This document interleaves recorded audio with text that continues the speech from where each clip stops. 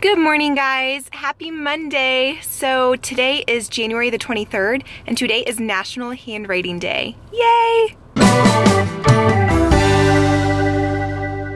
So I am feeling pretty good this morning. I had some extra time, so I went ahead and curled my hair. Let's be real, guys. It's probably not going to stay that way. I have a hair tie on my wrist, just in case I need to go ahead and throw my hair up. But we're gonna try it and see if it actually lasts all day long. All right, as soon as I get to school, I'm gonna go ahead and show you guys what I have planned for National Handwriting Day. So let's go.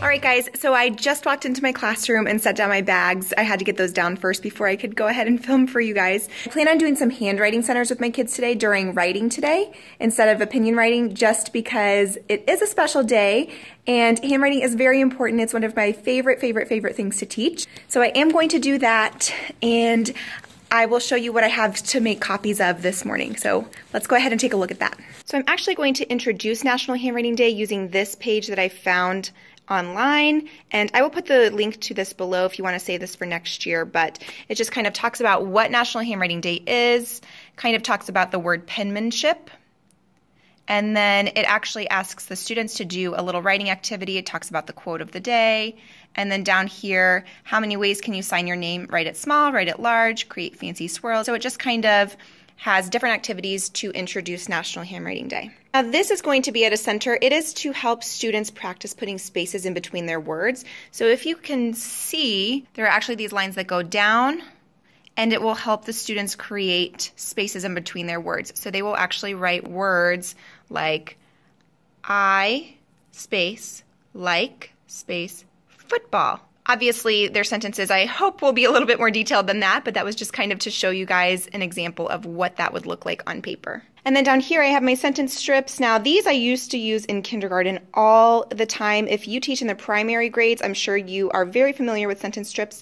Today, I'm going to actually have the students write a sentence about their family. I'm going to have them say, my family is as great as the blank. They may have to glue two of these together if their sentence is too long, but then I'm going to actually let them use some scrap construction paper and create a picture of whatever they say their family is as great as.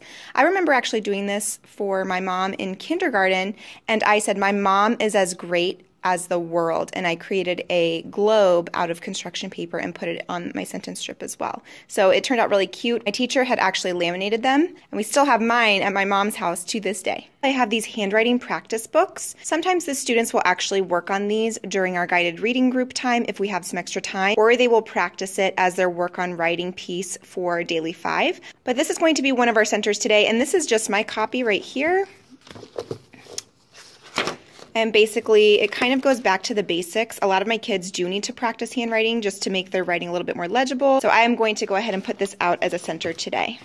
The students are also able to practice their cursive handwriting. We don't actually teach cursive in 3rd grade anymore, but they are able to practice. They really do enjoy it.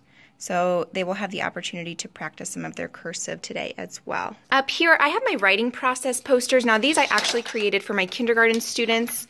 Basically, it is just a long chart. All of these anchor charts are to demonstrate what the writing process is, and I think there's actually one folded underneath. We have to brainstorm before we can draft. So it has brainstorm, draft, edit, revise, illustrate, and then actually there's one more.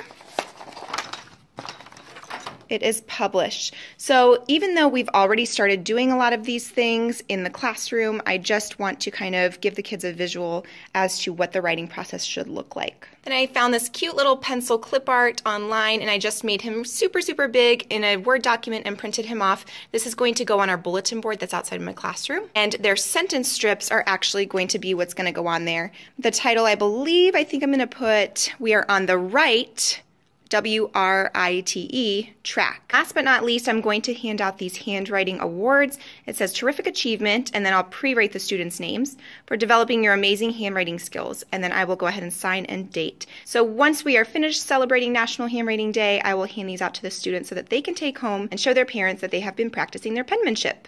Okay, so I do need to go ahead and make copies, but before that, I'm going to quickly write up our quote of the day, just so the kids know that it is National Handwriting Day as soon as they walk into the classroom.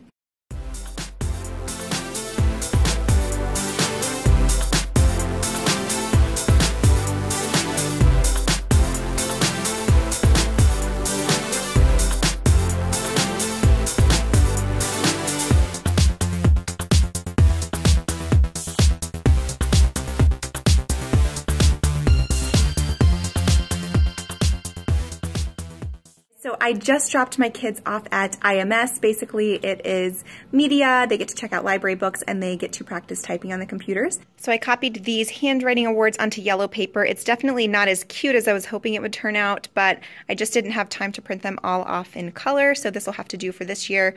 I will make sure to copy them in color for next year, but these are going to be what I'm going to work on now while the kids are in the computer lab. I always keep a jug of water underneath my desk and just refill my water bottle. So this is a water bottle they have today. It's actually one that I used to work out with, but it's not my normal water bottle. I usually keep the same water bottle throughout the week and then wash it on the weekends. I hope that's not too gross, but it doesn't really get that dirty as long as I'm not sick. There's really not that many germs. I don't know. And it's just me that's drinking out of it, so I usually keep it for a week, but I am so thirsty, I need to go ahead and get me some water right now. So much better. So the boys and girls did such a great job on their handwriting today. They had a lot of fun doing the sentence strips, and today they actually were writing about their families. I gave them the writing prompt, "My family is as great as blank," and they had to finish the sentence and make a picture to go along with it. Let me show you guys some of the work that some of my students did.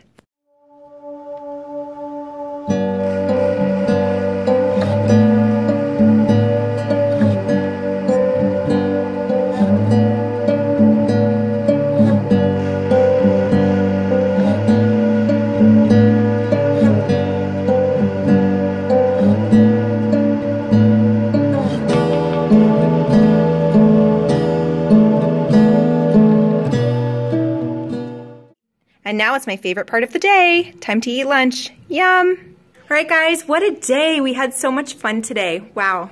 Today was a lot of fun. So we have our writing process over there on the door that we talked about today. And I ended up keeping my hair down all day. Crazy. That never happens. Oh my goodness. All right, guys. Well, I hope you enjoyed watching our National Handwriting Day activities, and I will see you guys soon. Bye.